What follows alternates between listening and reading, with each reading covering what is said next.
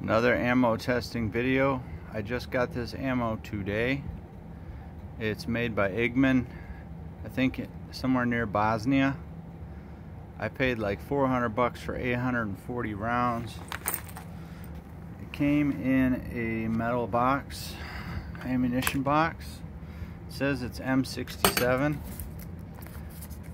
Quality control mark. It looks good.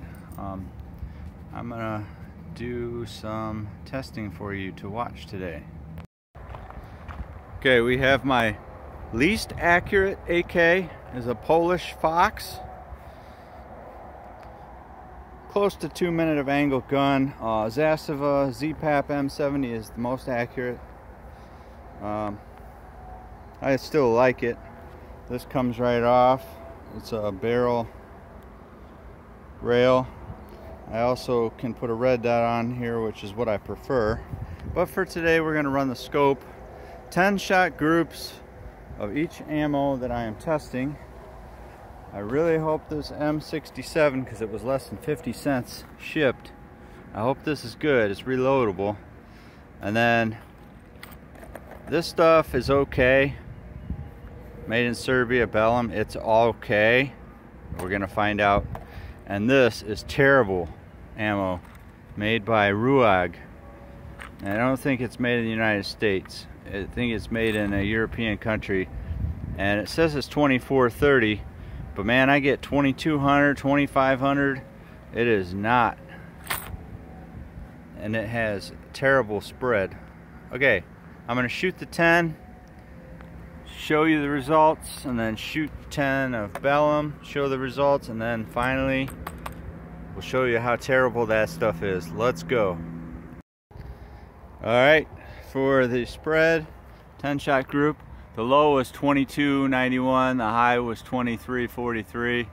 That's like 52 extreme spread, which is good for Russian ammo. Let's see what the paper looks like. From here, I'm gonna call it good.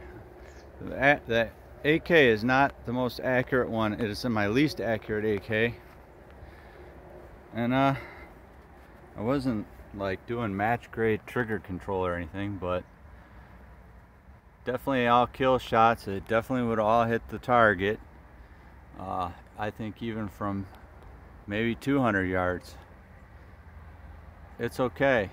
I mean, we got two. I had some duplicate on the chronograph. Quite a few of them were similar velocities, and then a couple were high and one or two was real low. I don't know if that translates to the paper or not, but I like it. Let's try the Belom. Just to show, I marked it off, and I'll be right back after I shoot the Belom.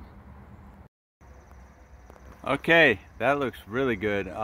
Best I've ever shot with Belom. It's the first time I've fired it in my Polish, so I guess I'm gonna save the Belom for the Polish rifle. You know, 1, 2, 3, 4, 5, 6, 7, 8, 9, 10. I mean, we are closing in. This scope was zeroed for Barn Owl 123, and this is a similar group to what I would get with Barn Owl. So steel case is a better deal. And I thought I would save the brass, but I can't find it. When I shoot it, it goes everywhere.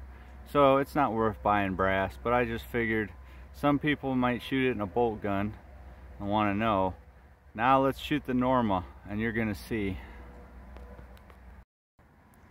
Once again, I have clean paper. Now it's time for the Norma. Okay, the proof is in the Bill Cosby pudding. I mean the paper. As you see, I have a shot down here, a shot up there. I mean, what the hell? I gotta pull a bullet and find out. Maybe they are 308 diameter for a Ruger Mini 30 or something. I gotta find out, because this Norma, you know, don't buy it. I'm gonna sell all my Norma on arms list, and I'll get my money back because I got it cheap. But don't make the same mistake I did. I think that M67, the new ammo, is good. The Belom is okay. it looked like the Belom was better, but from shooting a few boxes of it, I say it's just okay. Maybe it's just good in my rifle. Every rifle is different. The actual M67 that's corrosive is very good. Barn Owl 123 is very good. Wolf 123 is made by Barn Owl. That is very good. Anything Wolf made by Barn Owl seems to be pretty good. They're 124s. Some of them are made by Barn Owl. I would go with steel. But if you have to have brass, avoid Norma. Thanks for watching.